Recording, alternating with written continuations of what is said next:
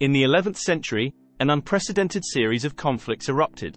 These were the Crusades, a sequence of holy wars that would shape the medieval world. The spark was struck in 1095 when Pope Urban II delivered a rousing sermon at the Council of Clermont. His call to arms was both a plea and a battle cry that resonated through Christendom, to reclaim the Holy Land from Muslim control and offer aid to the Byzantine Empire, threatened by Seljuk Turks. But what drove thousands to journey across continents to fight? The reasons were many. Piety and the promise of absolution, the lure of land and wealth, and the quest for honor and adventure. The Seljuk Turks, once nomadic warriors, had swiftly risen to dominate the heart of the Islamic world, including the coveted city of Jerusalem.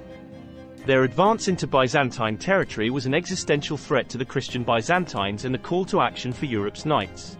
Jerusalem, sacred to Christians, Jews, and Muslims, became the centerpiece of the crusading fervor.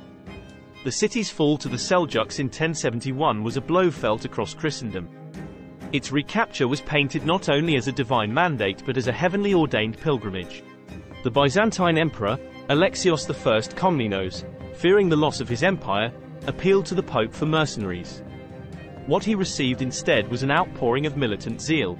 Pope Urban II saw an opportunity to unite a fractious Europe, mend the schism with the Eastern Church, and assert the Church's authority. Thus, the die was cast. Europe's knights, peasants, and nobles took up the cross, embarking on a perilous crusade. The journey would be fraught with hardship and bloodshed, a holy mission that promised salvation through warfare. Join us next time as we delve into the key battles of the Crusades, where faith and steel clashed, changing the course of history forever. This is History Bites, where history is served in sizes you can digest. Don't forget to subscribe and hit the bell icon for our next historical feast.